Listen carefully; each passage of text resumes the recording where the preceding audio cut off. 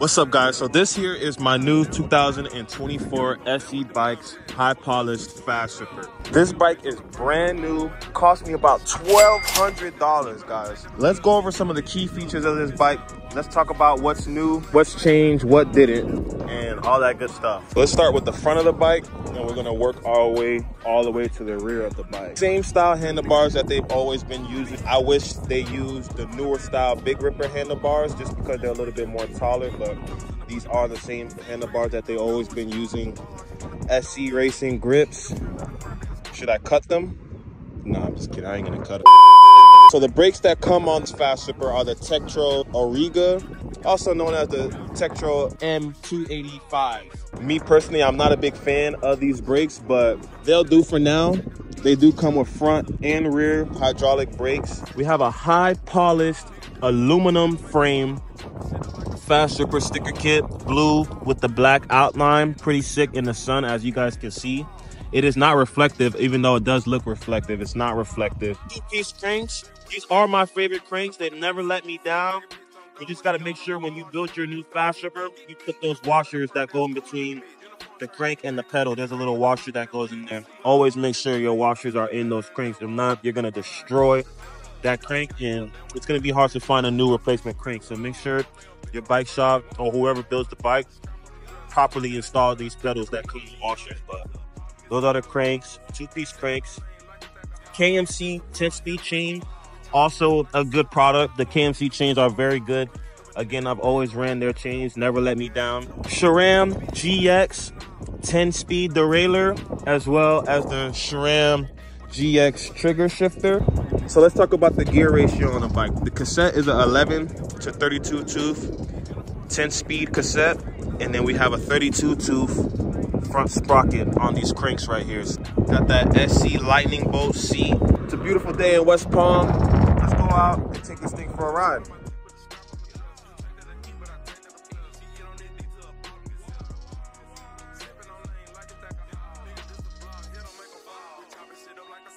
Ooh, that wind is crazy.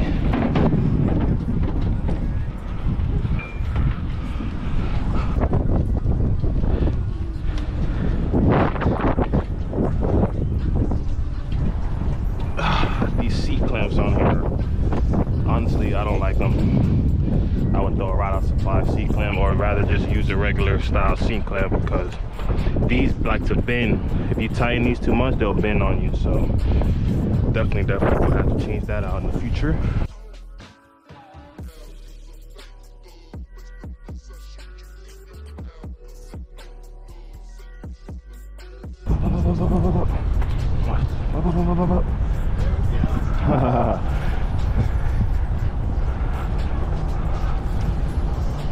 Bunch of blocks in West Peasy, man. One-handers on this thing are smooth though.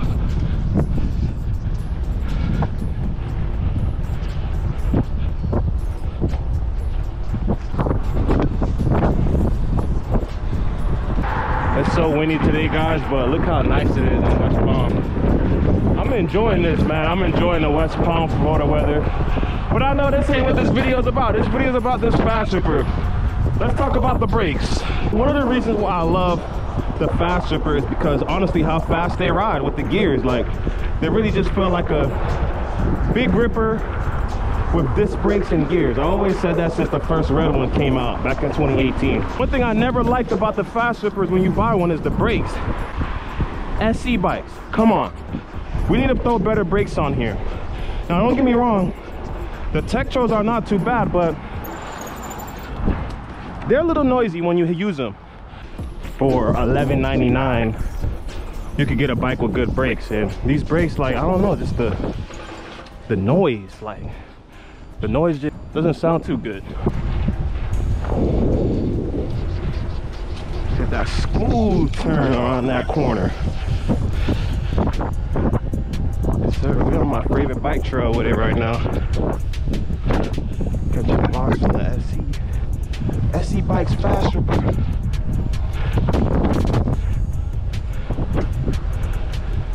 There's nothing really different on these fads from the previous years besides the colorway. You know, that high polished, they looks so good in the sun with the anodized blue rims and that blue and black sticker kit. Like that, I would say looks clean. That's a clean colorway on a bike, but components and parts wise, everything is pretty much still the same. She even said that.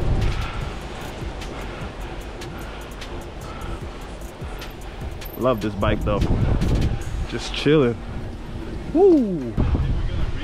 Everybody looking at the GoPro like, what the heck is that on his head? Catch anything? Podcast fit. All right. When I wheelie, I shift through my gears. I ain't gonna lie. Like, if I'm coming to a slow, that hit it a few times, go down, and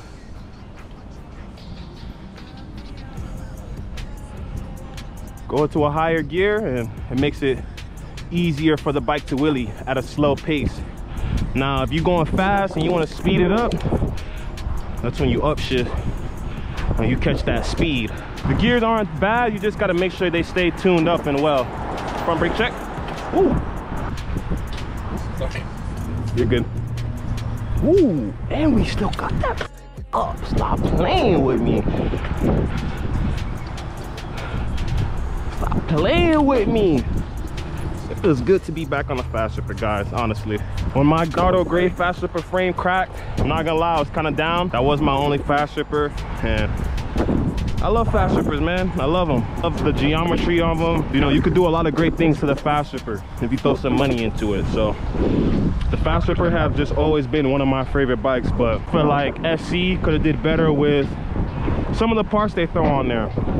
Let's talk about these tires, for example, the thick slicks. There's pros and cons to the thick slicks. Thick slicks are smooth tires. When I first got an SC bike, they had thick slicks on them, and I didn't know much about tires and stuff like that, but thick slicks are very smooth. They're very lightweight, I will say that. Good tires, but the cons to these thick slicks are, I feel like they're not good for swerving. People wheelie, they like to hit a little swerve, hit a little cut. When you swerve, you want that tire to be able to catch and not slide out, and I feel like thick slick kind of slide out when you push the limits on the swerves. Now, there are people out there that know how to swerve with thick slicks if you swerve properly. If I were to change something right now on this bike, I would change up the thick slicks, and I would put some Maxxis hookworms on there, because I feel like that's what this generation who rides bikes, everyone loves Maxxis, you know. No one loves thick slicks. Not a lot of people you see these days riding fast rippers have thick slicks on their bike. And majority of the people who have these geared bikes are running Maxxis hookworms. Someone like me who likes to cut up fast and swerve and stuff like that, you would want to go with some tires that are going to grip. And I just feel like SC could have been, they could have done better on their tire choice. Thick slicks, I just feel like are dated. They should have came with Maxxis, but that's my take on the tires. Everything else on the bike is good. The seat, I love the seat. I love how comfortable the seat feels. It's very grippy. The combo guys don't really like these seats because of how grippy they are, but I like them. I'm not a combo guy, so my butt stays planted to that seat, and I just like the grip that these seats have. Plus, I like the style. Fast Ripper have that lightning bolt signal on the seat, and I like that. So shout out to SC on the design of that. Overall, the whole colorway of this bike is dope. There are some things that will change. The tires, and for sure, the brakes. Blizzocks.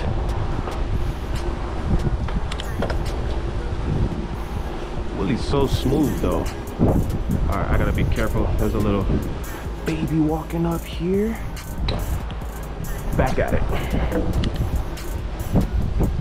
I'm gonna hit this little turn. See how good my control is. I ain't been on a fast ripper in a few months. Ooh, still got it. Hit this other turn. Ooh, still got it. Hit this other turn. Oh, almost hit the trash can.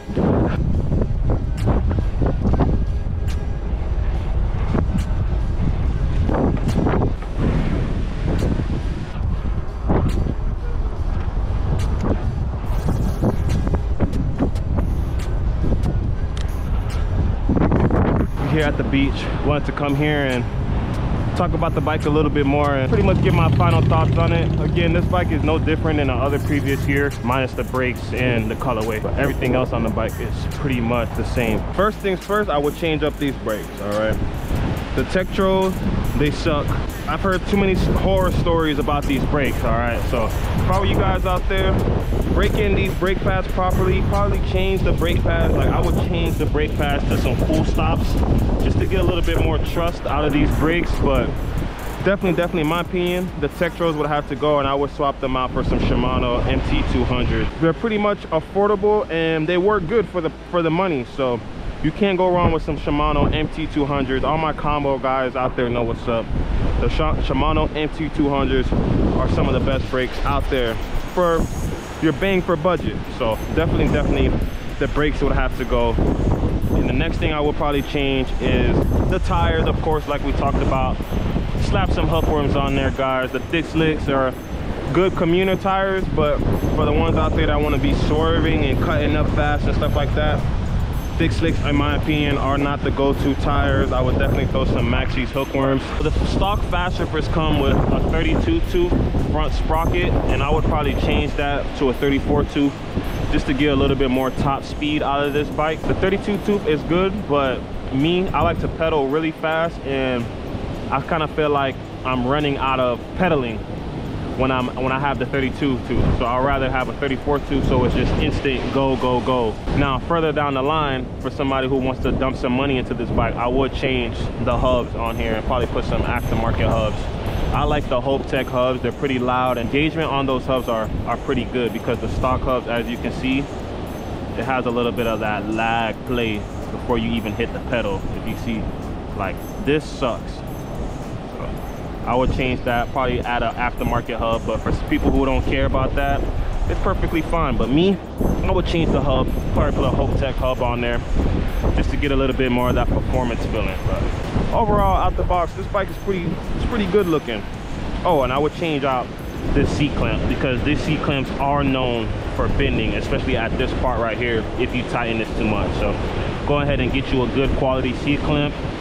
And if you guys don't like metal pedals, because these pedals are metal, go ahead and slap some plastic pedals on there as well. But overall, everything else on the bike is pretty clean. Also, guys, please do not bring your brand new bike to the beach. Probably one of the fastest way to ruin some bearings on this thing. I definitely just got sand up in that bottom bracket, and in other places sand shouldn't be at. But now that we're about to close out this video, it's time to talk about something that I've never really talked about on this channel, and I've been getting asked this question a lot for the past probably year. Is, am I still sponsored by Sebikes? So about 2 years ago, guys, I got sponsored by Sebikes. I want to say in 2021, the beginning of 2021, and it felt good being sponsored by SC. You know, I worked really hard to get that sponsorship, pumped out a lot of videos, took a long grind to get on the Sebikes team. But it was getting to a point where a lot of things were going on behind the scenes, you know, a lot of drama involved, and there is a lot of drama when it comes to business, but just some unnecessary drama, and I just didn't want to be a part of that. So in the beginning of this year, 2023, yes, I know I'm talking about this a whole year later, I decided that it was probably best if I just step away from all this drama. At that, me and SC wasn't really seeing eye to eye when it came to the whole sponsorship thing. I don't want to talk about it too much because it's literally been a whole year ago, and I just kind of feel like it's old, but I just wanted to address the question is, no, guys, I am not sponsored by Sebikes. I haven't been sponsored by Sebikes for about a year now, and this being sponsored, I just didn't miss all the little BS that came with being sponsored. And I want to show people out there, like, honestly, you really don't need a sponsorship to have fun on these bikes. You know, as long as you're working and getting money, you can pretty much take care of yourself, and you don't want to have to, like, rely on a bike company when it comes to, you know, them taking care of you. So I decided to just part my ways with Sebikes, but that don't mean I'm gonna stop riding their bikes. Here I am on my fifth Sebikes Fast Ripper. So the love for Sebikes didn't leave, but I am no longer sponsored by them. So what does that mean? No more free bikes. That's pretty much what I was getting. Free bikes, you know, free flights paid for / hotel rooms, but everything else I had to come out of pocket for. And yeah, I just didn't feel like at this point it wasn't worth it. Plus, you guys see all that stuff that went down with SE bikes in the beginning of this year. I'm not gonna speak on it too much, but it's just kind of another reason why I decided that it was best for me to leave. Plus, like, the bike market right now is probably not the best. You know, as far as bike sales go and bikes being so expensive now, or the price on some of these bikes are dropping. Yes, I definitely could have waited a little longer to get my bike, but I honestly did not feel like waiting. So the bike shop had it in stock and I decided to pick it up. The love for SE bikes will never leave, but I just had to part my ways. Shout out to Todd, man, you know, giving me the opportunity to be a part of the SE team. You know, it was a great opportunity, a great experience. And for those of you out there grinding for something, just don't give up. Don't give up. Keep going. You can do anything you put your mind to.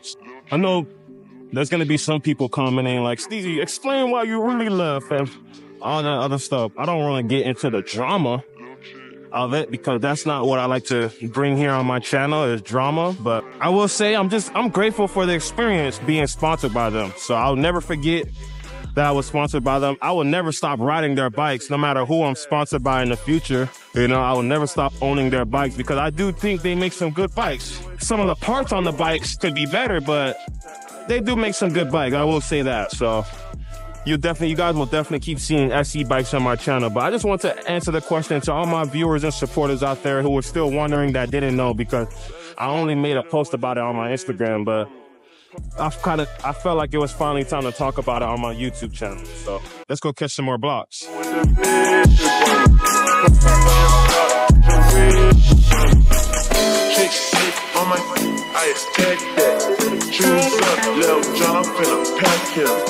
When it comes to my chick, I'm straight active.